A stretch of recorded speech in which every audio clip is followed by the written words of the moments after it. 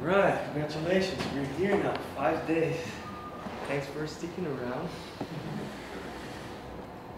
So today, we have mostly just the morning, so if you need to leave after lunch, feel free. And I suggest beers here, but we can discuss other techniques or... I think you can take that question mark away. Okay. Yeah, I will, there's a bit of explanation. all right, I will update the... That's an important update in it. Okay, great. And good. So after lunch, I'll be here so we can. What? So after lunch, yeah, during the lunch we can have a beer. No, just want to say that if you're around and want to discuss more about the project, yesterday I was talking with Erin about her project. So if you want to discuss more, we can do that inside of the pool, swinging out there. But yeah, no, seriously, I'll be happy to brainstorm about whatever you guys want. Okay, so now, remember yesterday we talked about lagged association rates, and now we're gonna fit some models to them, see how can we better interpret those curves. And then in the second part, after coffee, I'll briefly present next other directions where we can go from this. So remember, the workshop is basically is based on introduction to methods and models. So I'll just point out other directions that if you want to go further into this, you can. So we're just going to go through quickly to the methods to answer those a little bit more advanced questions. Sweet. Just to remember, what is the Cantor analysis? So we wanted the lagged association rate is the probability of seeing two individuals now. If you see two individuals now in a given period of time, what's the probability of finding them together after another lag time t? The no association rate is this probability if they associate at random. So we want to compare one of the other. And if in your study case you are not sure if you captured or observed all the individuals, you don't know if the zero in your data means they were not associated with, or they are not there, or you couldn't record them, then you use the standardized lagged association rate to correct for that. So it's technically is the probability that a randomly chosen associate of A after a given time would be B. So if they're associated today and then you choose a random individual, what's the probability of this guy B, the individual B? So the lagged association rate looks something like that. They tend to decay over time. So if A and B are associated here, the probability of them being associated later, usually the longer the time lag, this will decay, and they may decay in different ways. You want to explore how they decay over time. No association rate is the same probability, but if they just choose whoever they want. So that would be our benchmark for comparison. And in standardized when not all individuals are being recorded with the same probability. So last reminder, those are some theoretical expectations for the decay of this probability. It might stay constant over time, so everybody interact with everyone forever. And by forever, I mean the study period. They could represent shorter associations, so they start everybody super happy interacting with everyone, and then decay after about 10 sample periods until no association rate. We can have a combination of those. Some individuals tend to stay together for most of the time, but other associations are a little bit briefer, so they will decay, but still higher than the no association. similar to this, but now the first disassociation is much quicker, so it happens within one sampling period, so you don't reach the 100% here together. Within the first sampling period, you already have lots of disassociation, and then some of them persist over time. That's why you have more or less not much variation here. We can have, now combining all the possibilities, two decays. One because over time they tend to disassociate, and the other one we tend to match with individuals leaving the area, either by death or emigration. And then you have the crazy cycle pattern where everything theoretically could happen, but we never seen in the real world. So we go and plot stuff like that. Like you plot the real association rates, and some of them look more stable than the others. They tend to decay over given time periods. But yeah, sure. What kind of information we can actually extract from this? Sorry, a question. That means that you skip the first 10 days? Here? Yeah. Because I saw so you disappeared or you couldn't sample and then you sample after a while? Is it something like that?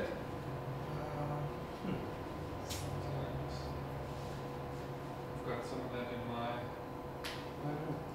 SLARs also. I've also got that missing in the beginning. I'll check. Yeah. See why it is. Here, you mean? No, that, yeah. But you're talking about here. No. I'm Yeah. talking about sometimes if you restrict your data. So you basically you collect the data, you go on holiday, you come back, and you get 10 days later that. Might be.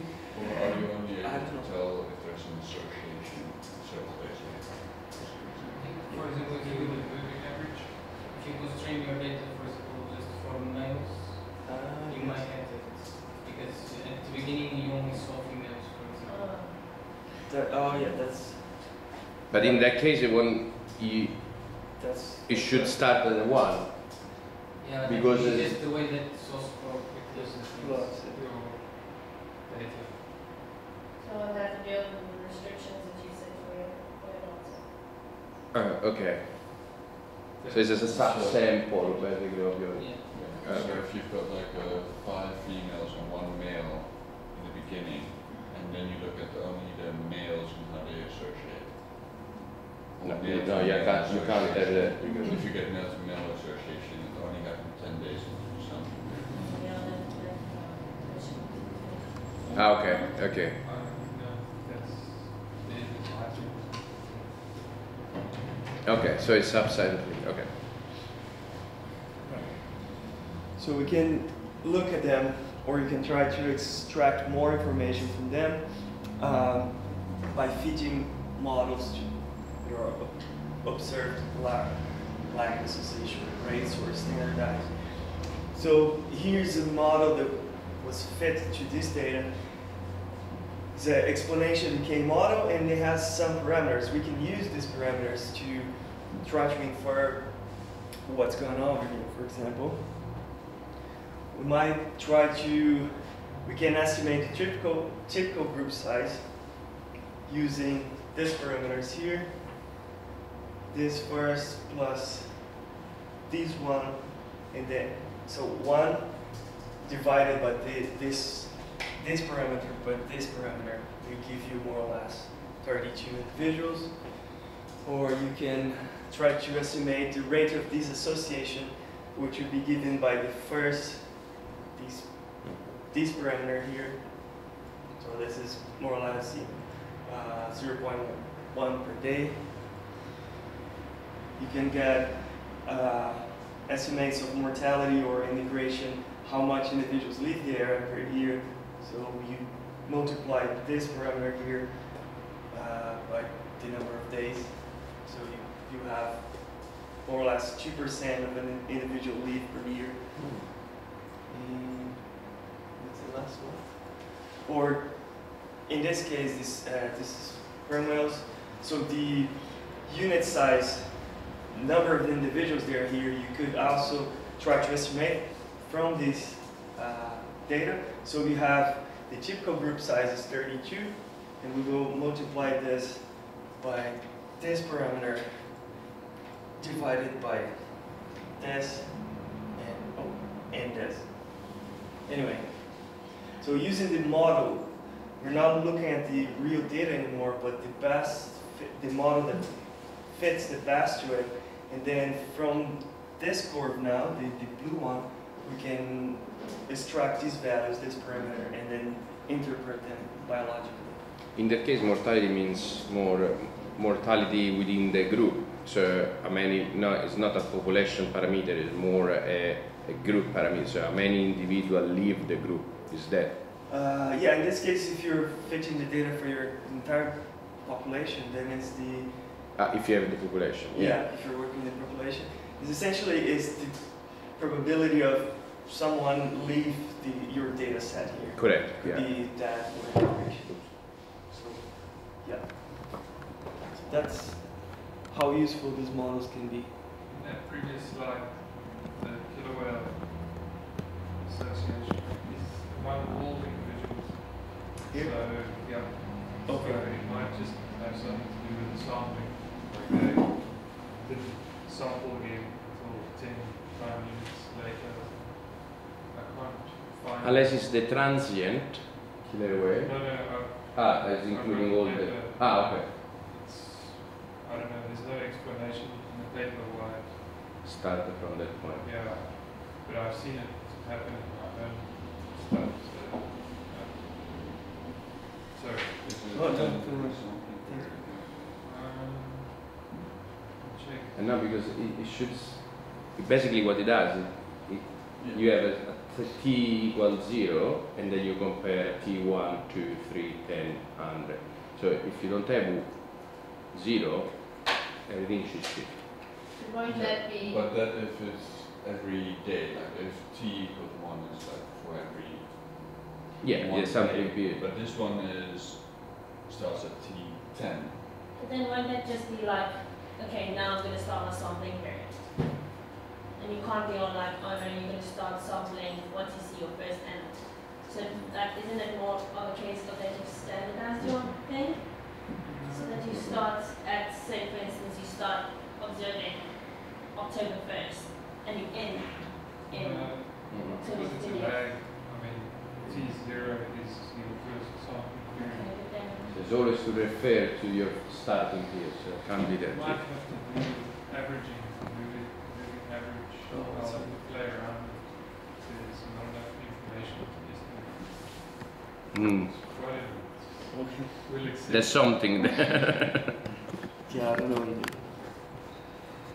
Right, so we have the lag association rates and we want to fit explanation decay models, assuming that over time continual decay. So try iterative convergency to the original association data, and it will give us some basis to accept or reject the behavior of that curve that you observe. So, you know, if you think there's a decay over here and your best fit model shows something different, then you know it gives you a basis to interpret better how lag association changes over t.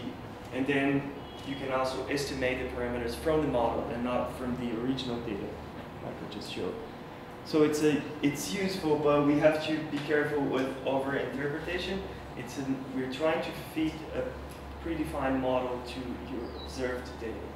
So everything you're gonna interpret is from the model, not exactly from the data. So you have usually 8 different models, so they usually fit one of those scenarios we just discussed, but it doesn't have to be, you know, it's not that strict. We are interpreting also the curve of lag association rate, not exactly the social structure per se. So just remember that. And these models and scenarios, they have these nice names. preferred associations, constant companions, and disassociate. But those are suggestions. Those are labels for the scenarios and models, not exactly what is happening. So don't take it too seriously. The same model, because you have a limited range of models, they can fit totally different social structures.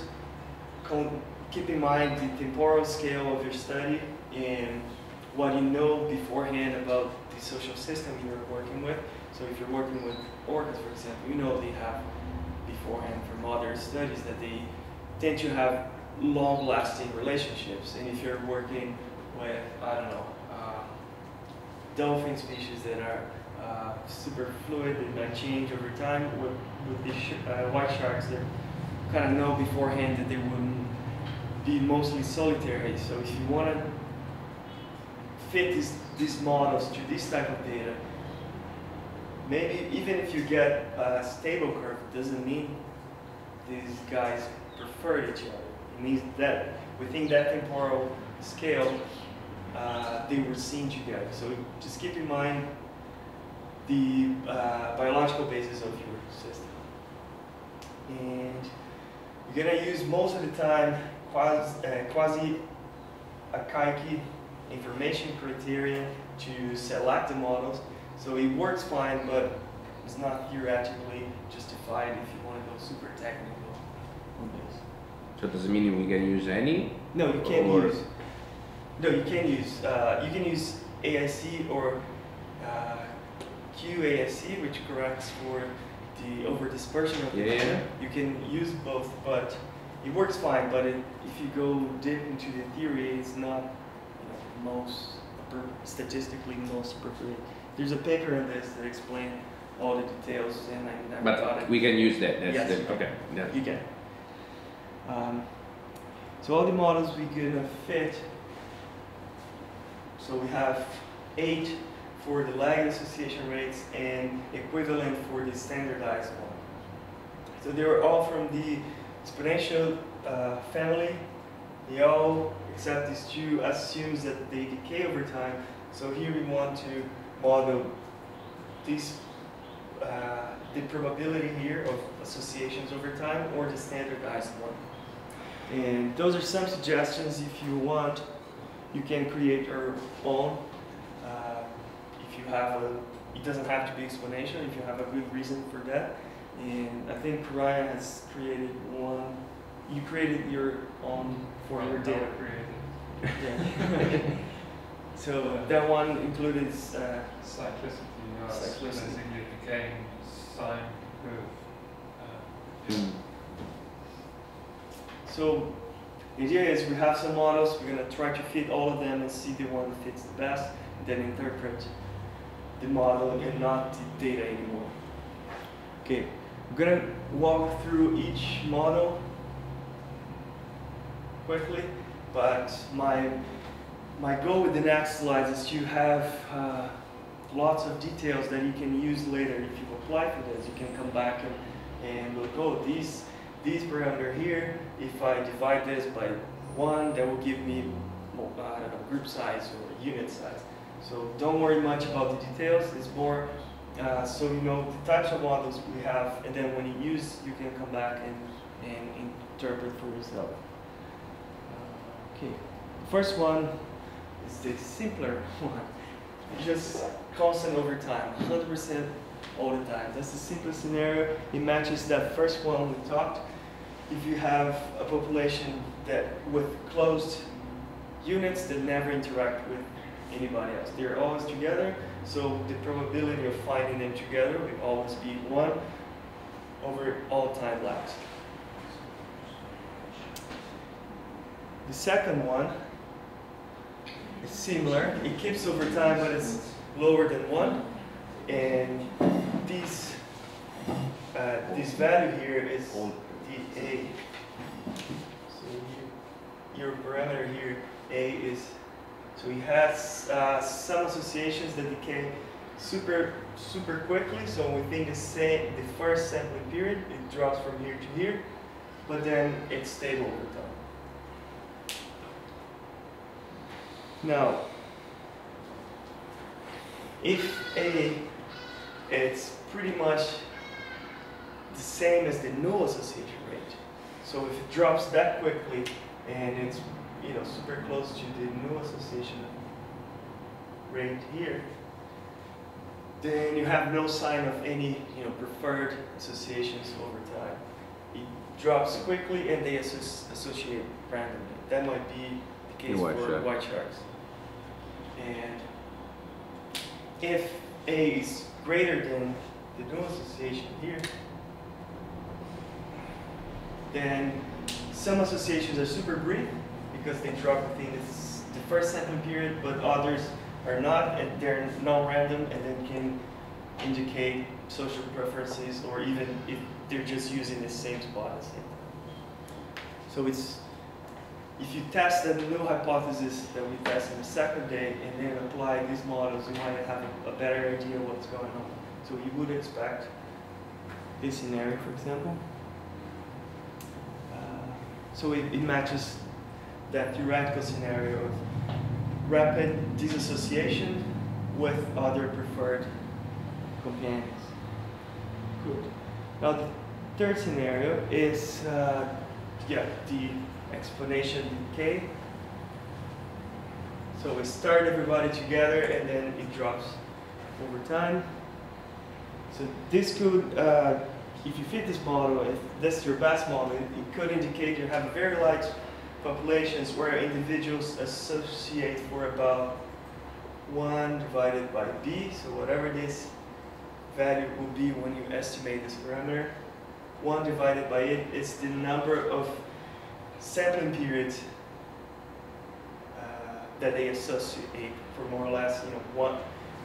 For about this time they associate and then they split and never again, and that explains why it drops to 0. If you're dealing with a large population, that one interpretation. If you're dealing with a small population, you might indicate that individuals, they just avoid previous associates, so to have bad social experience. Oh, this guy's a jerk, I never want to talk with him again. That might happen. It might happen in this class. Because we're a very small population. Or could either mean a population with a very high mortality or immigration, and of about, see how tricky it is, of about this value per sampling period.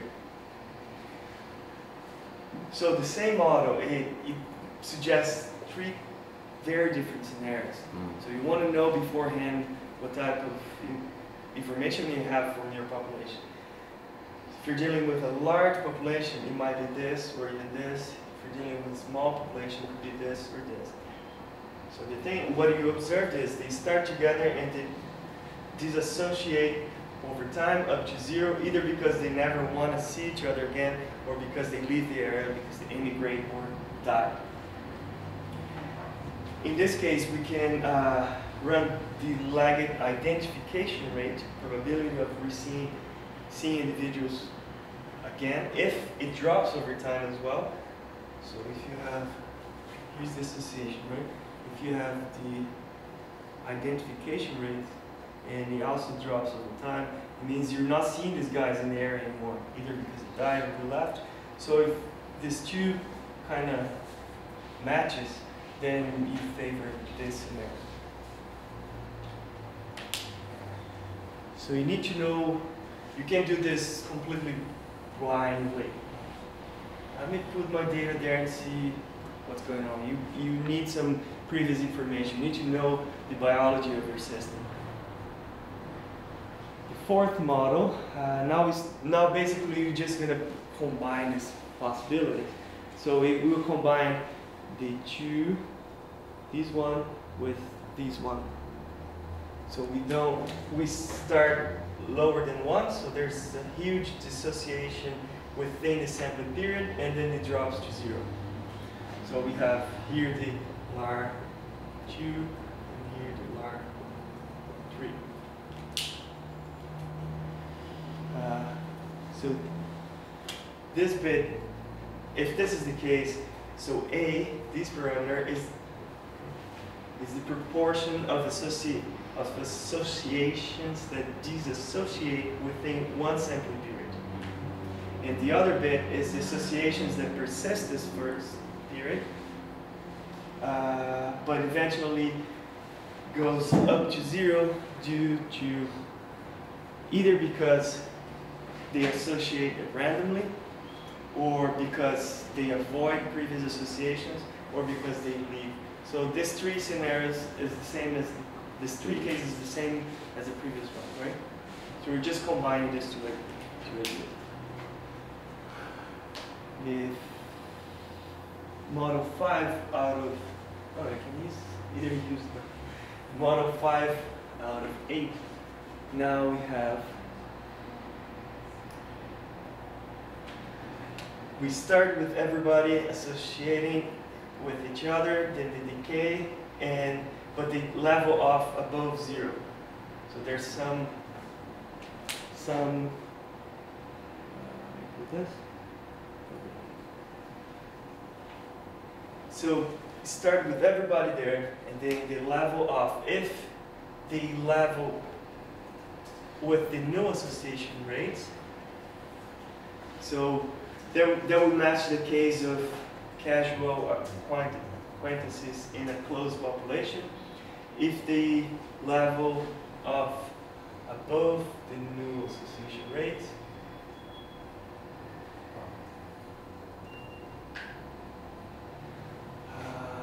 then it's the other case, constant companions with casual acquaintances. Can you see the difference between these two? Or not much? No? Yes? Yes and no? No? So, with the casual acquaintances now, okay, that's when it like sort of coincides with the NAR line. Yes. And then is that indicating that their association is not different from being random? yes. So it's like they're just associating because, well, that's what you kind of expect. Yes. But if it levels then off above the NAR, then you can say that it's not because of chance, it's because they're referring Yes. to. That's it. So, yeah, that's exactly what it is. Any questions? That was a good explanation. Thank you. Okay. So it could be a case where we have permanent social units that associate temporally. You have these sperm whales. You can see that these guys are always together. These guys are pretty much always together, but sometimes they form one single group and then they split again. Come here, and then they go back to their. So that will create a scenario too, or could be casual associations in a adult population, for example, that last for about 1 divided by b. So we're gonna take that parameter there, b, and we'll give you more or less how many sampling periods these preferred associations will last. So it's a useful way to quantify these parameters. Okay, now we're gonna mix. Oh, there's another case. Will also be that scenario where you have a permanent unit, core of individuals that always interact, and sometimes a dude come from Canada and leaves, something like that. So that will explain the shorter associations and the short associations that decay over time because this guy leaves, and also explain the higher ones because they're always together. Okay, now we combine large 2 with 5. 5 is the one we just talked. These 3 cases. The only difference is instead of starting with 1, we're going to start with below that. So there's disassociation within the almost within the first sampling period. Good. See that we have few scenarios and we just mix and match them. Combines 2 with 5, so we have rapid disassociation within one sampling period, and then the decay and level off. So all the scenarios we discussed will apply here. We're just combining them. Now we have the final two models. They contain 2 decays, 2 levels. So one here and one there. So we have 2 levels of disassociation. So essentially we're working with 2 time scales. So the association rate would drop at one level, a longer one, a shorter one, and a longer one. So at the short decay might represent just individuals disaffiliations over time, as in the scenario 5 that we discussed, and the other one, the longer one, may be explained by okay, so, right, the shorter one represents you have some permanent relationships, but they change over time, and the longer one is because individuals either leave the area or die, or there's shifts in preferred association. So we are best buddies for a couple of years, but then you screw up and I'm taking off. So that might also happen. You never know these soap operas of the animal world. I'm sure it's Joseph's fault. Or it could be combinations of this. So there's a lot of uncertainty, but you know, we can imagine thinking logically, this could be potential scenarios going on. So it means basically here having possibly 2 biological situations, not just one that can explain the whole curve, but 2 almost time period at which the association changes. Yes. Differently. Yes. So in this case, it changes twice in 2 different scales. On a shorter one, there will be 1 decay here over short term and long term. Long term. So the long term could be because it depends, you know, on the lifespan of your study system. If they live for 70 years and you're working with 10 years, then you know it might not be much of an effect. But if it's the other way around, they live 10 years here, you have 70 years of data. It's reasonable to assume that a bunch of dudes just die. So this might explain this. Or if that's the case, so maybe you know there's major shifts in between preferred associations, or individuals move from one preferred unit to the other. It depends on the biology of your study system. If you work with orcas, white sharks, social birds. I still don't know how to the name of the species they work with. Sociable weaver. Weaver. Weaver. It's a legit hot song. Weaver. You don't know it. I'm the one with accent. I'm You have a strong one. Yeah. Well. Well, just Yeah. Yeah, you do. well, there's this one single place where we don't have accent, which is your hometown, and talking with your mom. That's the only situation where you speak correctly. You move 10 meters from your house, you have an accent. So the last scenario, we combine LAR 2 with 7. Just remember, 7 is this one with two levels, 2 drops, and the LAR 2 is the one that everybody disassociate within the sampling period. So we have rapid disassociation within the first, and then two levels of disassociation. One at the short period of time, one at the longer, and the reasons for them are the same. Not even gonna talk about that.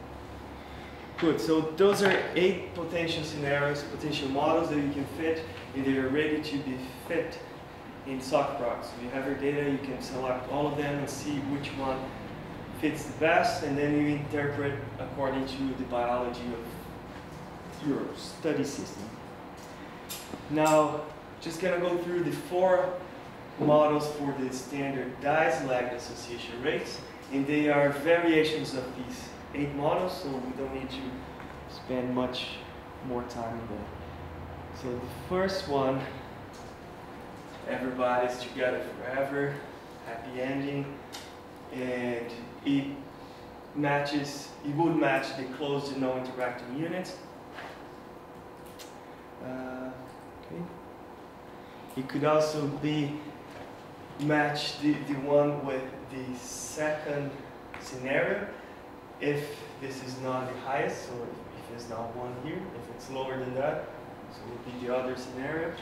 And then if this is the case, your parameter A, the single parameter here, will give you the inverse of the gregariousness. If it's greater, if A, what? No, if the gregariousness and A is less than the inverse of the gregariousness. So maybe you can estimate the inverse of the gregariousness, and then if A is greater than, is lesser than that, then it means rapid dissociation. If it's similar to that, it means close interaction, no-interacting units. Why would you look at the inverse of the gregariousness? So gregariousness, great question. I was fearing that question. So let me just see what gregariousness means. It's the tendency for animals to form smaller or larger groups. Yes.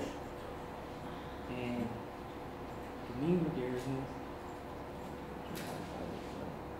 For me, gregariousness is a tendency to be in a group. Sorry? It's a tendency to be in a group, which results Yes. that when you translate it, it means that some individual will be not gregarious, so they will be not in a group. So small Yes. 2 by 2 interaction and not gregarious in a group, so it won't be that wrong. You're not looking at an individual level here. You're not looking at an individual level here. You're looking at a group The level. gregariousness of the population. Correct. Okay, but then why would you look at the inverse of that? Well, if we're assuming that it's going to decrease, then isn't that why we're using the inverse? Right? Because we're assuming that it's just going to... To make a percentage between 0 and 1. Inverse of gregariousness, and I'm just trying to understand. To make it between 0 and 1.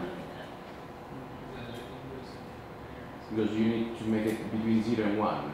Okay. See, 0 and 1 So on top. turning it into a proportion. Proportion 1 over your mean. Yeah. That means the Mean of receipt, gregariousness. the receipt between 0 and 1. If you make 1 over a number, it becomes between Yes. 0 and 1. But why? Because you want to standardize between 0 and 1. Yes. Okay. Because A is between... So that it doesn't change depending on your sample size, etc. But you can compare with another study, for example. Ah. Actually, I think so. This makes sense. Now you're gonna. No, I would just disagree with the language. I think the standardized R it starts at 1.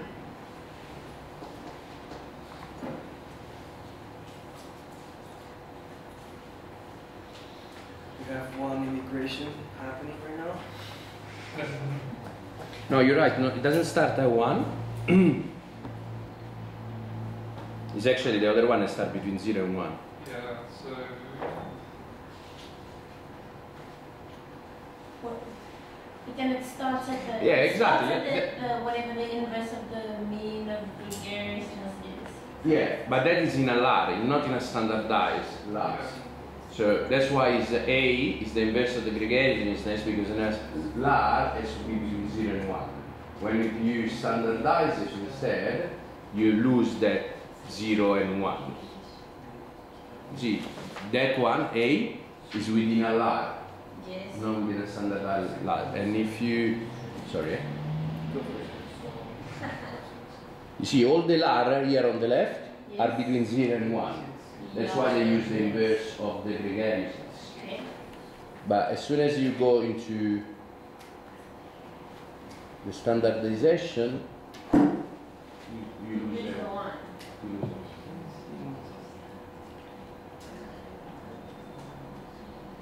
It's because you're controlling for the fact that animals may not be in the study area Yes. if they're not observed. That's why you need to use the gregariousness. And that's also why it's not standardized, it's not constrained Between 0 to and 1. be one at very small intervals. Yeah. If that helps at all. I don't actually know what the original question was. Yeah, never. And Now, why A was the inverse of the gregariousness, I think we answered. yeah, And so in a normal lar, you fit between 0 and 1. And to fit between 0 and 1, we make the inverse of the mean of the gregariousness, which the gregariousness is the tendency to stay in a group. And we want to see how that changes over time, right? Now, in a standardized lar, because you cannot control for individual that you can recollect, basically. You're not sure whether you can recollect all the individuals. You standardize it, and therefore you cannot put it anymore. You lose the 1 because it can be anything between 0 and a value on top. Because you can never have it. I mean, it's the probability that it's not the same probability as a lar. It's a different probability. It's the Yeah. probability that given your individual, given the two individuals together at time 0 at time t plus 1, a randomly chosen individual will be the same as the second, whereas a normal lar is just the probability that those two individuals will be put together again. Yeah. Okay. I kind of lost you guys, but I'm enjoying, Yeah, it's right. I'm enjoying seeing the discussion. It's working. So, yeah, potential scenarios for this would be everybody just totally random, they associate with whoever they want, or they are totally permanent units that never associate with each other, or permanent units they associate randomly. So again, depending on your knowledge a priori about the association. Okay, now our second standardized lar model, it means casual acquaintances in a large population, including rapid disassociation. So it would be similar to the lagged association model 3 with 4. Association will last for about 1 divided by this parameter here, and they will level off until 0. If there is no rapid association, then this value here is the inverse of the gregariousness. Let's not talk about that anymore. Except. My physics professor in first year always used to say, when something like that came up, convince yourself that this is true. I will use that very often from now on.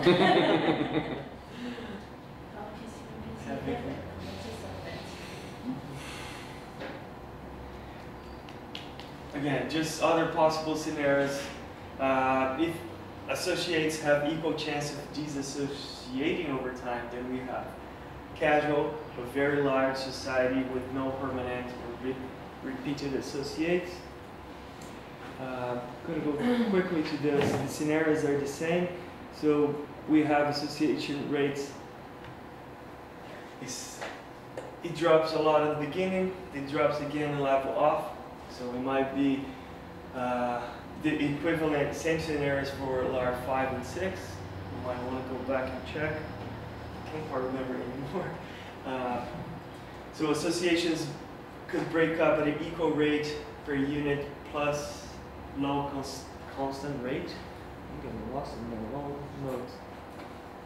Which would mean, could mean a casual society with a finite population, constant companions, plus casual acquaintances in a large population, or preferred companions in a large population, again depending on what you're working with.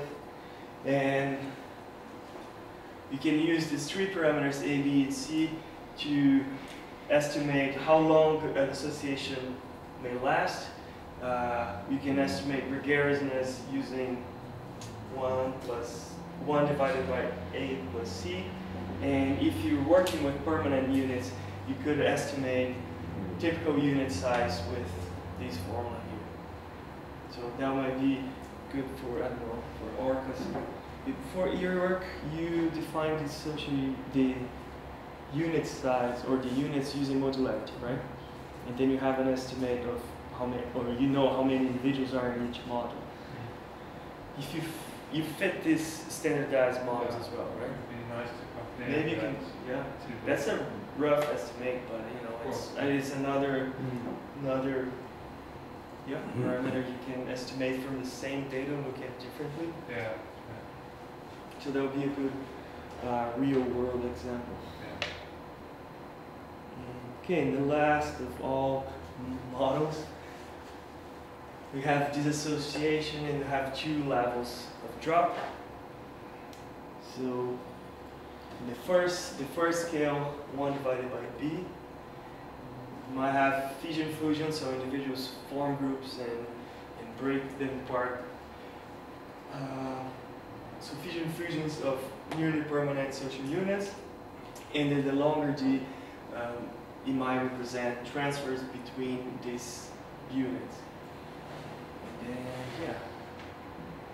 So same scenarios of LAR 7 and 8, but we add mortality or long-term breakups or immigration.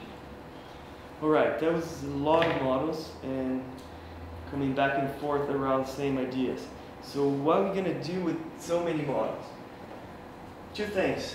We want to see the one that is most that fits better to your data, the most parsimonious, and from then taking this vast model, we want to estimate those parameters. We could, we don't have to.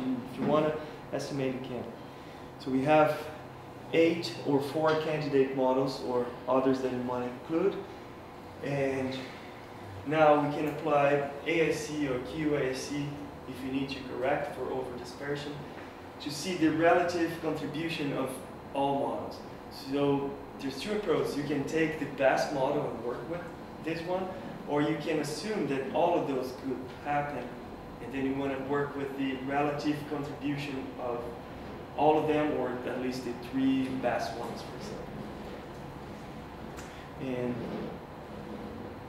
so we might extract some quantitative information of the population and social structure, for example, typical group size, typical unit size, number of individuals, mortality rate, things like that, using quasi-likelihood method.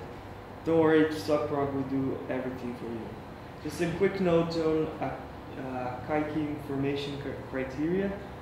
Is everybody familiar with that or have used before? Yep, good. So I'll just go quickly to this. Essentially, let me just skip all of these details. So we have the fit to the model using the goodness of fit using likelihood and the number of parameters. So ASC will reward good fit, but will add a penalty for the number of parameters. So translating all of this, we have good as a fit in parameters. Our best model with the smallest ASC will give the simplest model with the better fit to the data. So the more parameters you add, the better the fit, because you kind of explain pretty much everything what's going on, but that makes the model too complicated. So you want to get the simplest one with the better fit. So this trade-off between goodness of fit and parameters is essentially what the ASC is measuring for you. And if you get the model with the smallest ASC, suggests the most parsimonious one.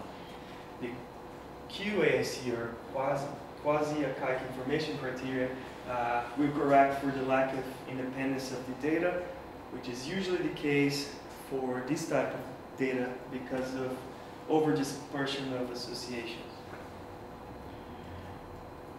So we have the ASC. If you know what that means, I'm sure you're familiar with this as well. We can calculate the differences between ASCs, between models, to then have a way of comparing the other models to the best one, to the one that is smallest one. So you have, in this case, 8 models. If the differences between them is between 0 and 2, doesn't indicate a substantial support for the model, so you don't have one single solution. If it's more than 4, yeah, not so much. If it's more than 10, forget about it. Another way of doing this, you can calculate the ASC weight, which is the exponential of the delta ASC, just as a little formula here. And you can calculate the likelihood, which is just this thing standardized from 0 to 1. So one way of presenting these models, or other models you're trying to select, is this way. So you have your models here, put them with the parameters, so you can look what they mean. And then you present, you rank them by the lowest ASC or QASC. You give also the differences between them and the contributions of them and the likelihood, which is the standardized contribution. And then we can look, oh, this is the best one, likelihood. It has the largest weight, the lowest QASC, and the higher likelihood. And these guys provide some support, so more or less about 2. And these 2 ones is just not support at all. So you ideally want to work with these 2 scenarios and then take a look at these parameters and so on. Last word of cautions about this. So the models describe the curve, not exactly the data, and the data itself not describe the social structure itself. So just keep that in mind. The names are suggestion, not exactly what's going on. The models are being fitted with likelihood methods. They might not represent the best solution. You might want to try different starting parameters. In SockProg, when you fit these models, all the parameters are set, I think, for 0.5. You can change that and try different combinations. And the QASC, it's useful, but again, not theoretically justified. It works in practice. If you want more details, take a look on this paper here. And last thing, when you run this, guys, if you want to use ASC SockProg, run all of the models at the same time, then the values are relative to each other. If you run one, then the other, then they will not be relative and they won't mean anything for you. So run all of them at the same time and then look at the one with the lowest ASC. Let's skip the part, I think we're running late. Okay. We can use jackknife to calculate the standard errors of the lagged association rates and also of the model parameters. Remember those B's and A's and C's? We can calculate just a rough estimate of their standard errors. Let's see. The standard error not on the data, on The parameters of the model. Yeah, so you can remove the error bars, Yeah. but you can also estimate the standard errors of the model parameters. Okay. So this is the output when you fit one model in SockProc. We give you the model, the explanation, likelihood, all the details, QAC, and then for each of the parameters here, Okay. A, 1, 2, and 3, you have the Okay. values. And so if you want to use this to calculate the inverse of the gregarious, for example, you have here this. This is our model here.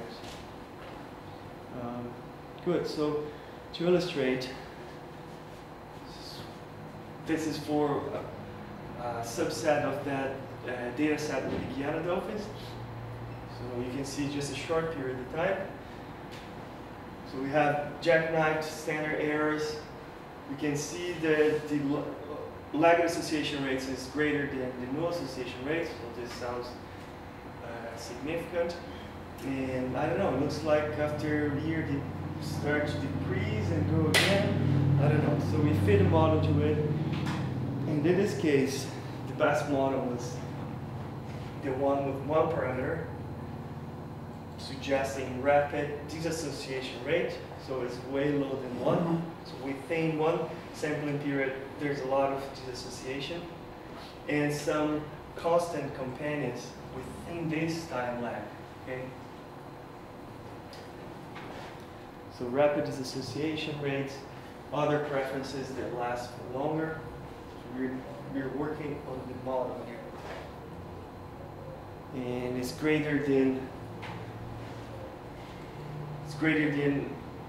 smaller than 1, but greater than the no association rate. And the parameter here, which is that one, gives you the proportion of disassociation within the sampling period. And from this, you could calculate the inverse of the comparison. Is it standardized or not? This is not standardized. That's my question. How huge? Because to not standardize, you have to have a very good reason. So unless you are in an aquarium or in a zoo or in a whatever. How can you in nature have that kind of certainty? Yeah, you're right. If you're working with a small population where you recapture individuals for lots of times there, or in captivity, as you're saying, then lag association rates would be better. But in all other cases, standardized is the way to go. I'm just illustrating, but yeah, I would use standardized here. Good. So it's 10 already. I can show you quickly how to do SockProc, and for those of you that have SockProc or don't hate SockProc yet, you can try. And now this is a great advantage of SockProc over R, because it's easy to plot, easy to fit.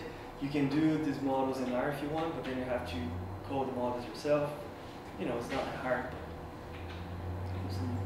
Anyway, here we pass through all of those.